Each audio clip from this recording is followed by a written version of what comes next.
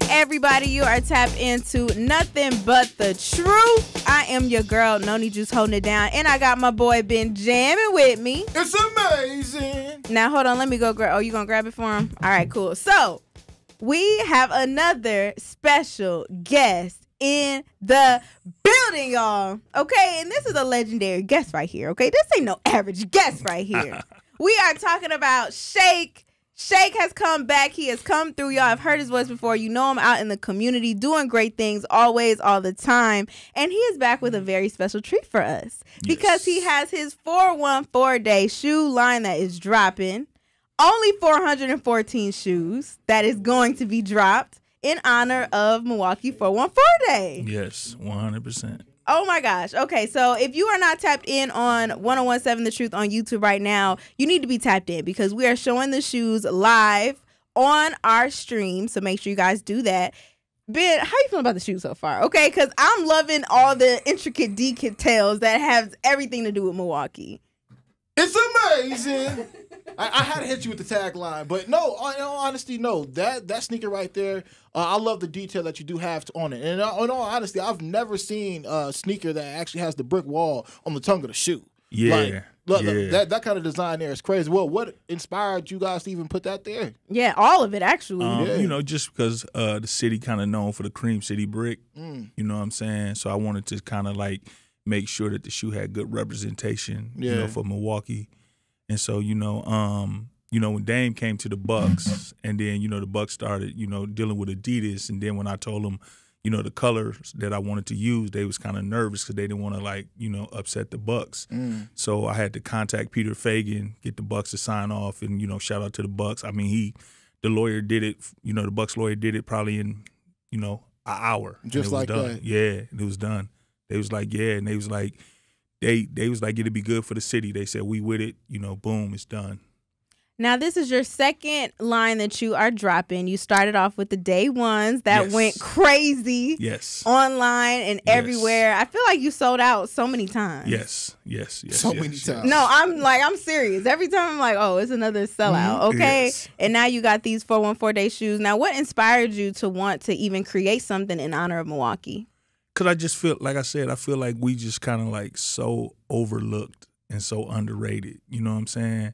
And so like I saw like, you know, all these other cities, you know, 404s and 313s and stuff like that. And I was like, why we never had a 414-day shoe? And then, you know, Adidas was like, because you never designed it. I said, well, let's get it there.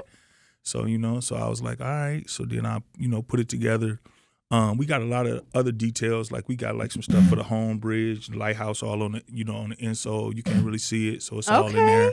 It come in a special box with some special paper. It's not gonna be in this box, but it's gonna come in a special box. Everybody gonna get the same box, and and so you know, on this tongue you got the Adidas shaped in cheese. And then on the other, I ain't even peeped that. Yeah. You sleeping? You gotta look through your good eye. Wait till he tell you about the other tongue. And so then the other tongue is like the Adidas dipped in beer. You know what I'm saying? Because that's just another, you know, some other things that we kind of known for. So yeah, man. So it's gonna be good. Oh, and then the last hidden jewel is that they all numbered. So it's all numbered. So this is number. What is this? This number 390 or 414. And you are only dropping 414 pairs. Yep, and that's it. That's it. So if you do not go and get the shoe, you just gonna be out of luck. I don't know what to tell you, Benjamin. It's only 414 of these. Yes. So with that being said, Shake, who got the 414 one? Is that specific? I don't know. To you, I didn't want to like the way we did it, because like it's too much math for me, man. I can't figure all that out. So I just said, well, just make sure 001 414 is a 14 for me, and the rest just let it be random and let somebody be like, "Yo, I got the 414." Exactly. Man, they should get a special prize or something. I know, right? That's like the Willy Wonka effect. You know what I'm saying? Like, do you got the 414? No, I got the 369. Like, you know, exactly. That's crazy. Who even thought of that idea when it came down to you guys releasing the shoe? Was it just more so like, hey, I'll let you explain. Nah, it's just like I said, just like a casual conversation, you know, because I started seeing all these other cities, you know what I'm saying? Like I said, man, we just so overrated and, you know what I'm saying? I mean, underrated, I should say, and overlooked. And so I was just like, why? I was like, man, 404. And I was like, okay, 313. Okay, I get it. And I was like, but why we don't never have, why Milwaukee? You know, it's like, they was like, you never designed it. I'm like, all right, well, let's do it then. 414. And so we put it together, man. Yeah. Now, I want to know about the colors because I know you mentioned the green and you had to get the approval, but what made you want to do the red and then also like the, what'd you call it, like a tan? The cream. Cream for the Cream City. The cream was the Cream City brick, and then the green and the red was kind of like, I like those old school vintage Bucks colors. You know, like some people looking at it say, oh man, I got some Gucci that'll go right with that. So Yeah. But it really ain't that, you know what I'm saying? So it's more so, and then I like, you know, like put the green stitching because the stitching was, what color was it? It was just plain like white, you know, on the sample, but I was like, nah, make it green. So yeah, everything came out perfect. It come with a green pairs, extra green pair of laces and an extra red pair. Okay, I love that too. And when it comes to just the shoe line and how you dropped it this time, was there anything that you learned from when you did your day one drop that you kind of switched up or kept? Yeah, the one thing that I learned is that, like, I gotta say this, like a lot of people say this, but I'm really for us, right? Yeah. I really am, you know what I'm saying? And like when I did the day one, you know, we kind of had that special box. And then, you know what I'm saying, I was just like, man, I should have did that box for everybody. So that was a mistake on my part. So this time I want to make sure everybody get that same box. Like it's everybody, you know, your 130 is just as good as his 130. You know, that's going to be the price, 130. I was going to do 134.14, but I was like, I'm overdoing it now. So, but I was just like, you know, like your 130 is just as good as his 130. So I want everybody to get the same thing because we all equal. You know what I'm saying? So yeah, now, when and where can they get the shoes? The shoes officially drop Saturday at Clicks, 1916 East Capitol Drive at 11 o'clock, and we shutting it down at 4:14. So, man, so it's so limited. Now, you got 414 pairs, but how did the sizing work for that? It's all random. I picked the size, and I picked the sizes as far as like, so it's gonna be 3.5 to 15, but the computer just automatically picked the number. Picked how many times or how many sizes would be out there or whatever. No. I picked the full size run, but the numbers. The numbers is just random. Yeah, it's over. It's like okay. Well, I need to make sure my size is definitely there when I go grab. What's the time frame again? 11 to 4:14 on Saturday. 4:13. Oh my gosh, Benjamin, you gonna have to slide. We gotta slide. I mean, honestly, you know, as everybody in Milwaukee knows, this weekend is gonna be very hectic when it comes down to being in the, you know, in the music space, if you will. You know, we have 414 Day that's about to happen this Sunday. A lot of people are kicking it 413, you know, this Saturday. I wonder, are you doing any kind of like release with 414 MKE Mocha? No, I didn't even know anything about that. Interesting. Okay. Yeah, I didn't know nothing about it. Only thing I'm kind of doing is I'm doing something with Seaford Middle School. I think it's elementary school, but I'm doing something with them on the 11th where we're doing a sneaker fair. You know, so we got 120 kids, so they're gonna be designing kind of like what community or what Milwaukee. Yeah, bro, we got to, man. We gotta show them, man. They don't know. You know, they don't know that. You know, like when they laying those clothes on the bed, you know, to go to school and look fresh, that's a stylist and people get paid for that. Yeah. You know, they don't know when they say, I'm going to wear the green with that and then no, put that hat on because then it'll play off that. That's a colorist and people get paid for that. You know, so they don't know. That's so I just want to, bro, the good colorist. Yeah. You know what I'm saying? But they don't know that people get paid for that. So I just want to expose them to those type of things. You know what I'm saying?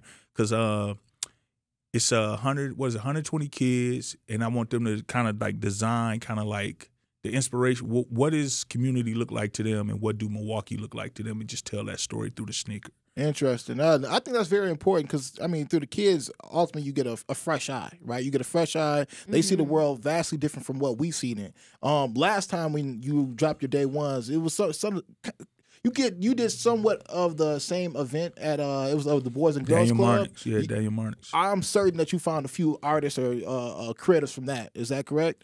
Man, you know the crazy thing is like I be moving around Home Depot, wherever, and then the parents always come to me, when you doing that sneaker thing again? You know what I'm saying? I'm like, man, should I open up a sneaker school? Like, I'm just like, man, because like it just seemed like the interest was really there, and the kids was real creative too. They was real creative. I mean, how can they not though, Shake? I mean, they have these iPads where they can draw whatever designs they want these days. I was just looking at the Adobe Cloud. You can literally just drop a picture of whatever you like and then put it on there, and then it'll show you so many different options. So for the fact that you have I'd like to say some kind of foresight on actually, pioneering this new creative way for kids to be a part of. I'll commend you for that, because they need to open up their eyes to be exposed to a lot more to what they can actually do. Yeah, their curiosity. Yeah, they gotta, letting the curiosity lead them. Right, they got to go down that rabbit hole. So thank you so much, Shake. Seriously. Yeah. And see, people don't really know, like, the sneakers is a segue to so much. You know what I'm saying?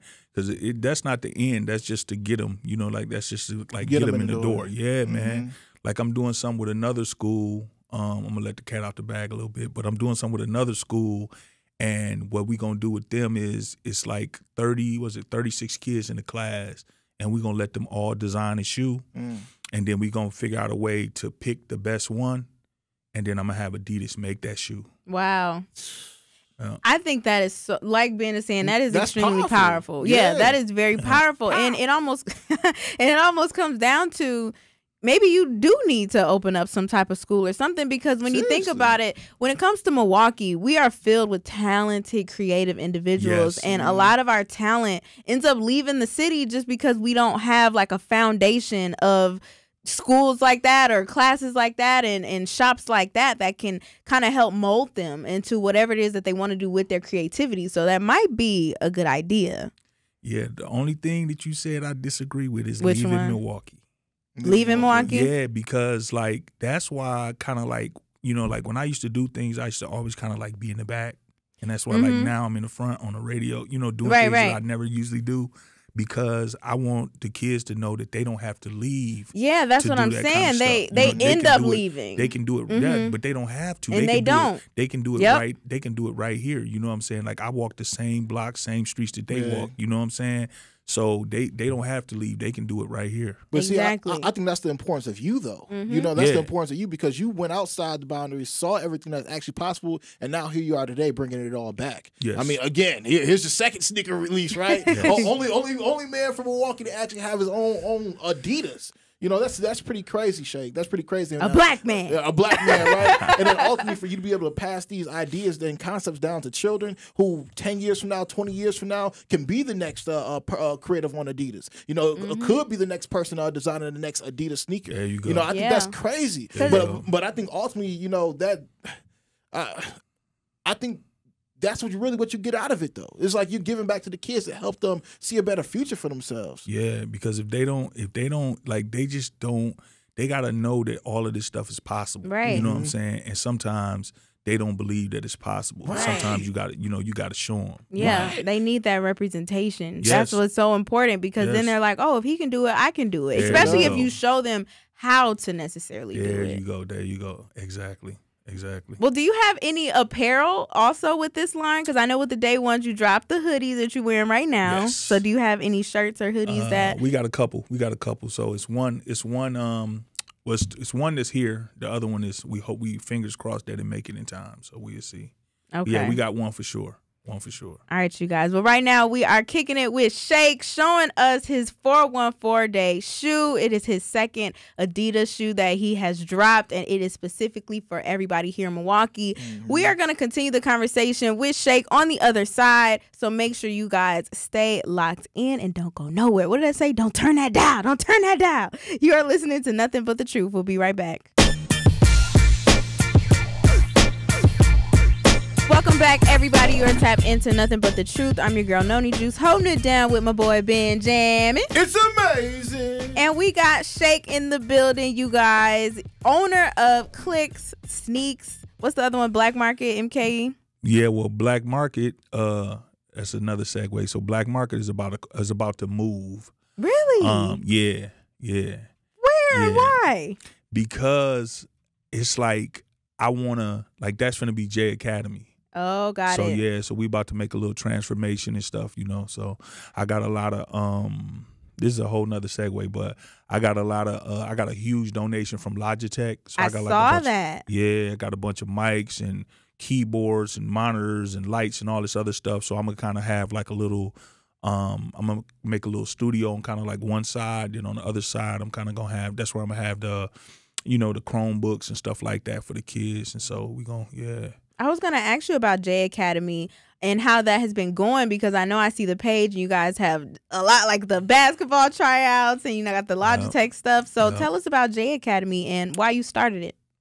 So J Academy was started. Why did I start that, man? Because I was, I've been doing nonprofit stuff in Milwaukee since 2008. You know what I'm saying? And then it was kind of like, as I started to grow it, I didn't really, like when you approaching corporations for donations, stuff like that, they was like, oh, so you got a nonprofit? I was like, what?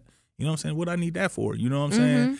And so then I kind of learned that you needed that. So then I started J Academy to kind of like kind of like build my own situation. I see the Boys and Girls Clubs and the Ys and stuff like that. Like the Ys is pretty much gone. Yeah, they they're all dying off. Yeah, they turned into schools, or they either went private, or they so far out like we can't really get to them and stuff like that. So the kids don't really have like, I remember the Ys used to be like, they used to have dances on the weekends, and you know what I'm saying, they had like basketball tournaments, pool tournaments, all these different kind of things, and like all that stuff is kind of going away. So J Academy we're gonna fill that void, Yeah, we're gonna fill that void. So I love it. The kids are gonna love it. How can people be a part of it? Their kids, if they want to be a part of J Academy, just the things that you are doing with J Academy. Well, the J Academy officially is gonna open August 31st. Okay, so that's gonna be the day. Like we're gonna do it. It's gonna kind of coincide with my back to school event. So we're gonna do it on the same day. So like we're gonna renovate the building. Everything should be done by then.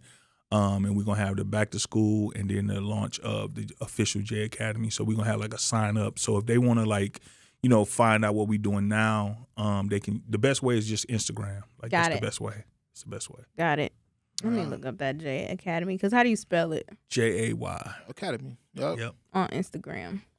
With that being said, though, Shake, and even talking about J Academy, which is in reference to Jam Master Jay. Yes. Honestly, I've been waiting to ask you this honestly, since almost like actually the top of this year. Yeah. Okay, so in hip hop, there have always been unsolved murders, right? Whether it was the Biggie and Tupac and Jam Master Jay, right? But with that being said, back in February, a jury found two men guilty of murdering and killing the hip-hop icon Jam Master Jay in New York City recording studio in 2002. All right, Carl Jordan and Ronald Washington. They have been accused of this. With that being said, how do you feel about these two convicted murderers? I mean... And did you know them prior to, or? 1,000% I knew them. Interesting.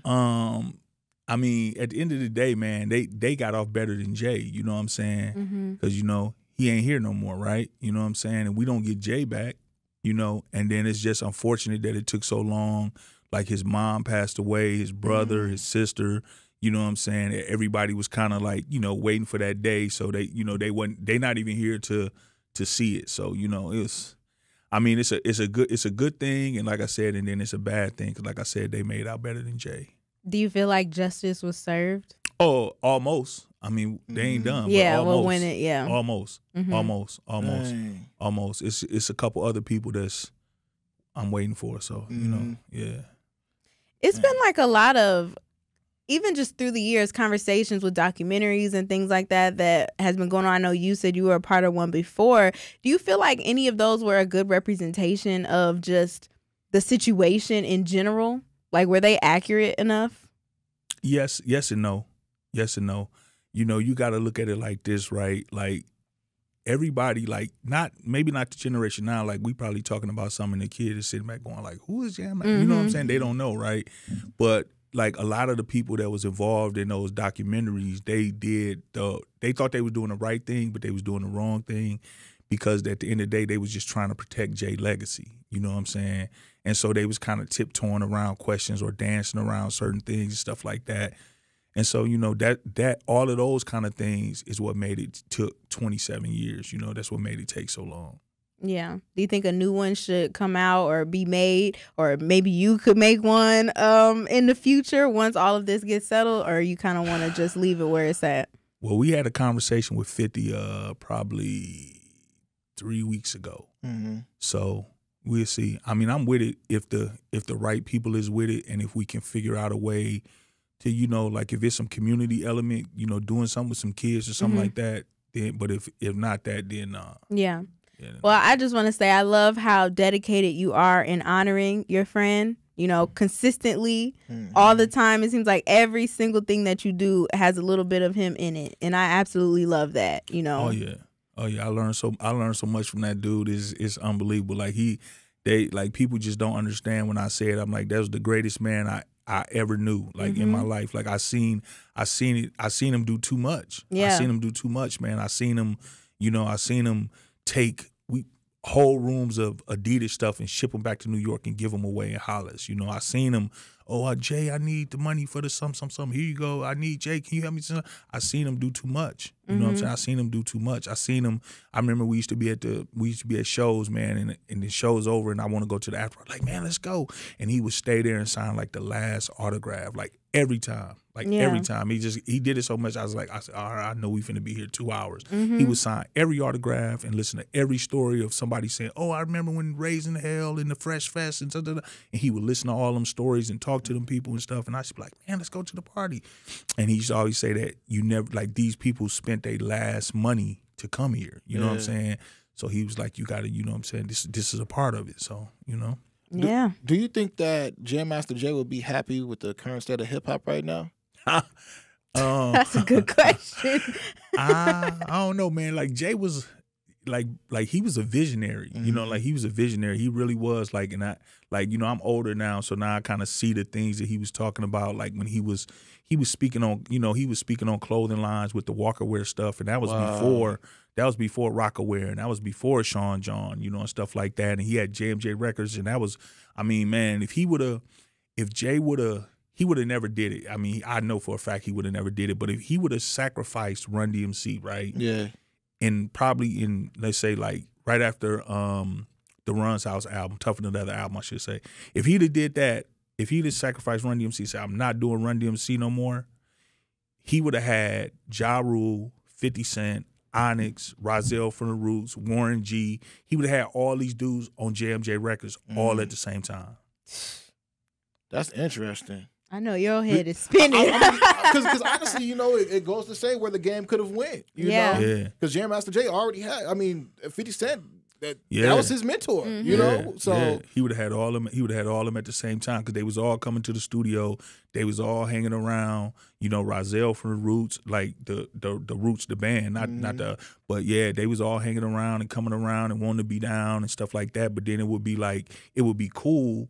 But then that Run DMC schedule would come up, and then we got 45 shows out of 60 days, and he gone, and then they would scatter off and go other places. Well, we got to wrap the show up with a bow. On the other side, I want to keep the hip-hop conversation going because I want to ask you a question about Kendrick and Cole. On the other side, keep it locked to you guys. We got Shake in the building. It's Nothing But the Truth. Nothing But the Truth with Melanie Ricks returns after this on 101.7 The Truth app, and 101.7thetruth.com. Putting so much work in these streets, he got pension. I told him chill out. How I look happy. Welcome back, everybody. Y'all already know what's going on. It's Nothing But the Truth. Noni Juice in the building with Big Jammin'. It's amazing. And we got Shake in the building. Shout out to Alex putting that song on. We only got a couple more minutes. All right. So I just want to ask you real quick, Shake. How are you feeling about this whole Kendrick and J. Cole situation? Did you see the somewhat apology that J. Cole said? Yeah, I was disappointed. Okay. I'm disappointed.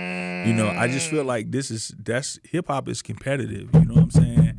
And I feel like he should have wanted to compete. You know what I'm saying? Like, I mean, imagine if Nas apologized for Ether. You see what I'm saying? So I just don't. I don't get it. I mean, get it. Yeah, it's rap. It's what it is. These rappers soft, Shake. Just You feel the same sentiment? I feel the same way. This is hip hop. Y'all know what time it is. Yeah, this is a competitive sport. I'm not gonna say Cole is soft. I'm just gonna say I would have loved to see him compete. I would have loved to see him saying I'm gonna pull it from everywhere and da da da, and I'm sorry and stuff like that. because Kendrick really just put out a fire verse, but he just put out a verse. I wanted to see a Cole song and a his song, you know. Because really, I think that's all Kendrick wanted, you know, because Kendrick wasn't really going for Cole. He was going for Drake. I think what he was doing with Cole was just like, all right, you say you the best, show me, you know, kind of like a friendly type situation. That's but what I it's think supposed to be about, what though. Cole is upset about is the fact that he let other people pressure him into doing things and saying things that he don't even really mean for real. I think J. Cole went to the comments, saw everybody said that his verse was trash, and was like, dang. I shouldn't have done that. Because honestly, I mean, I love J. Cole. He has two of my most favorite hip hop songs of all time. However, I feel like it forced his pen a little bit, and it didn't come from a genuine place. So it was one of those things where he wished he would have actually sat back on a little bit. But that's what this era is kind of like that. Like, even look at Drake, right? When he had the battle with Push, right? Yeah. And he just like tapped out. You know what I'm saying? It's just really weird. Like, Drake is like, he ain't gonna even respond either. You know what I'm saying? Like, I'm waiting. Just wanna do memes. I'm waiting. He over here throwing shots at Travis Scott. It don't take that long. All right, y'all. But we got like 30 seconds. Let them know where they can get the shoes again. Clicks on Saturday, 11 a.m. to 4:14 p.m. 1916 East Capitol Drive. It's only 414 pairs, y'all. Y'all better get in line. $130, you said? 130. Okay, that ain't nothing. Y'all be in these Cubs doing what it do. You can get the shoes, all right? Thank you so much, Shake, for coming through, giving us the exclusive. We appreciate you so much. You already know you can come back anytime. Thank you, Benjamin, for kicking it with me. It's amazing. Shout out to Alex on the ones and twos. And I am your girl, Noni Juice. This has been Nothing But the Truth. Thanks y'all so much for tapping in.